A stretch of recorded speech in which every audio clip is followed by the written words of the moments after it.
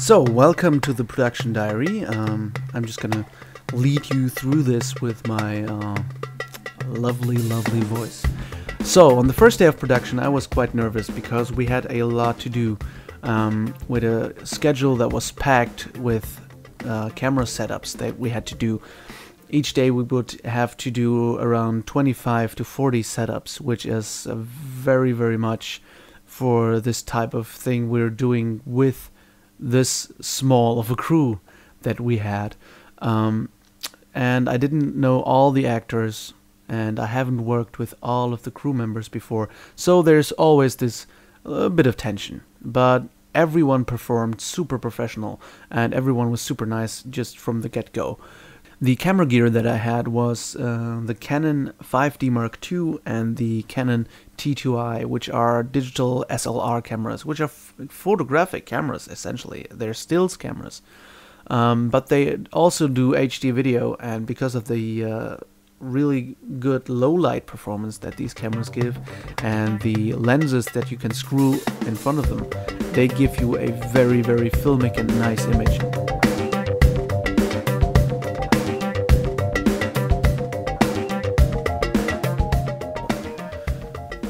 Michèle A Müller I worked with for the first time. I noticed her for another project for a friend of mine, but that didn't work out, unfortunately. But I had her in mind when I wrote this role of the student, and I just thought, well, let's just ask her. And she was very nice and said yes immediately, and as soon as we got the contract ready, she was on board, and I loved that because I think she has a very unique look to her. I think she even does look a bit like Jessica Alba, just, you know, in black. And I think she's super beautiful, and she's very professional. I mean, this is a very technical shoot. You don't have that much time for the actors. Even if I wanted to, I had to shoot so much stuff that I had to give very technical advice and very technical direction, which is not very easy for an actor to do.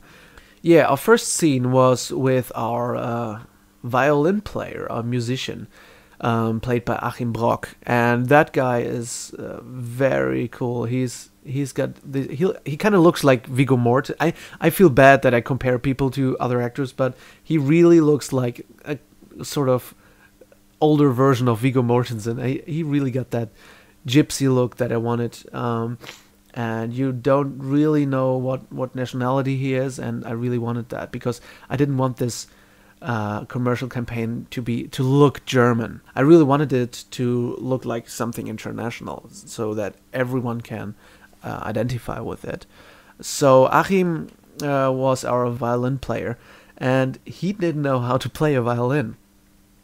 So that wasn't as big a problem as it could have been because we didn't shoot with sound. Stephen Appleton as well was there. He was just there for a couple of shots the first day. I felt bad for him because he was super tired and he just had to run past. On this scene we also did our first real lighting job, and I wanted this to feel like we're in, you know, we had this great location, so I wanted this to feel like almost like Rome or some southern European city, and so I wanted to give it a very warm feeling. And thanks to Leo, my camera assistant, who was everywhere at the same time, it seems, I just had to shout out, okay, put some CTO gels on there to give it a warm look, and he would run off and be back before I could, you know, say go. And Miriam, my producer, was also my first assistant director.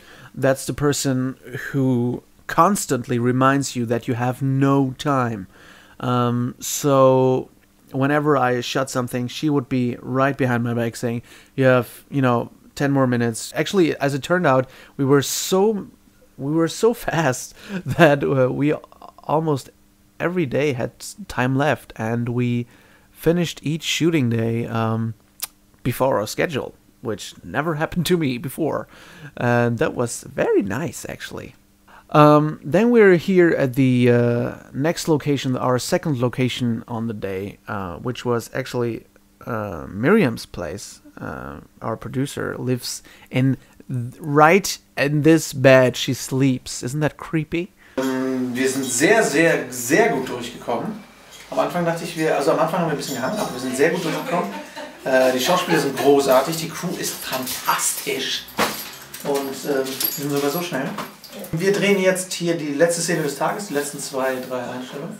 Und es geht darum, dass Michèle, die Studentin, morgens aufwacht und sich einen Kaffee macht und alles erstmal diese gemütliche Atmosphäre etabliert, bevor sie zur Uni loshuscht und den Musiker trifft, dem sie dann quasi ihre Herausforderung in den Geigenkasten wirft, nämlich sie schmeißt ihm einen kleinen Go-Stein in den Geigenkasten und fordert ihn damit zum abendlichen Spiel heraus.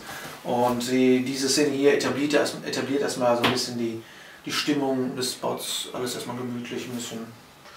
Und ja, wir versuchen gerade in den späten Abendstunden noch einmal Morgenfeeling aufkommen zu lassen. Michèle, die hervorragend gut Kaffee einschenken kann. Man hat das Gefühl, sie wurde dafür trainiert. Und das machen wir jetzt. So, okay.